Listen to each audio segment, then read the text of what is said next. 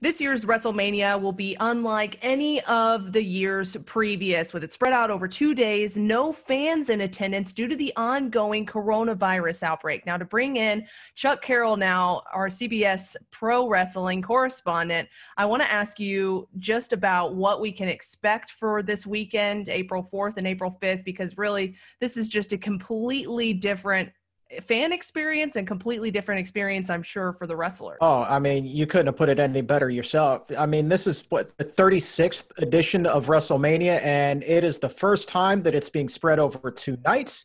It is the first time there will be no fans in attendance, and it is the first time that the show has ever been pre-recorded. WrestleMania, as you and I are talking, has already happened. It's in the can. And so really they've done a phenomenal job about not letting any spoilers get out. You know, it's all going to be a big surprise.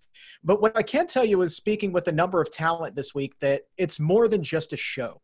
WWE recognizes the fact that while the majority of sports leagues have shut down, the NBA, Major League Baseball postponing the start of the season, the NHL, so on and so on, WWE is still running. And because of that, the talent feels not only a sense of pressure, but a lot of pride in being able to provide a distraction for fans while everything that's happening outside their window and outside their door is so chaotic and so confusing right now.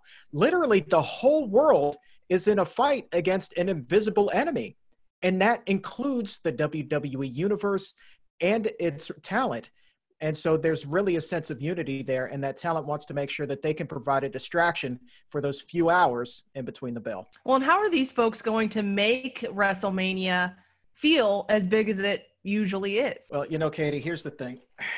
At the end of the day, this is still a show, and it is WrestleMania. And it's like Kofi Kingston told me. He said, look, you know, there may not be stands, but we're still going to wow you. This is just going to happen. It's WrestleMania.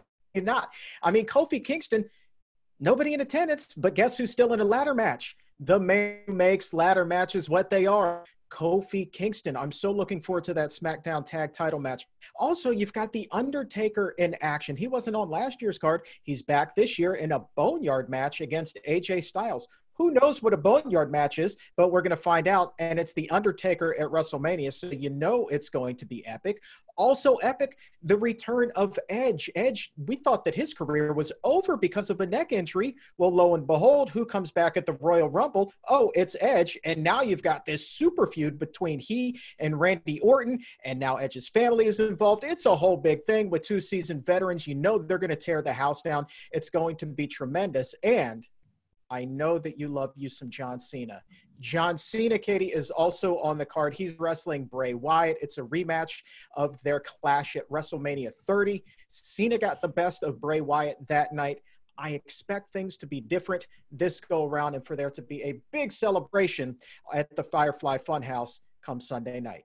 Chuck, it sounds like you have lots of matches that you're really looking forward to this weekend. Or is there anything else that you're looking forward to for the show April 4th and April 5th? I mean, I'm curious to see what Rob Gronkowski brings to the table, to be honest with you. This is his, second time being at WrestleMania. He got involved a few years back helping out his buddy Mojo Rawley. So Gronk is hosting, but you know Gronk is also training, because SummerSlam coming up in August, knock on wood, that still happens. He should actually be in the ring. That's going to be in Boston. Gronkowski being a former Patriot, it's going to be an amazing night. So what is Gronk going to do? Is he going to start a feud this weekend? I don't know, but I'm looking forward to finding out. All right, Chuck, thank you so much for joining us today. WrestleMania, by the way, again, takes place April 4th and 5th. Pre-recorded, though. We just don't know what's going to happen yet. Chuck, thank you again. And I'm Katie Johnston for CBS Local Sports.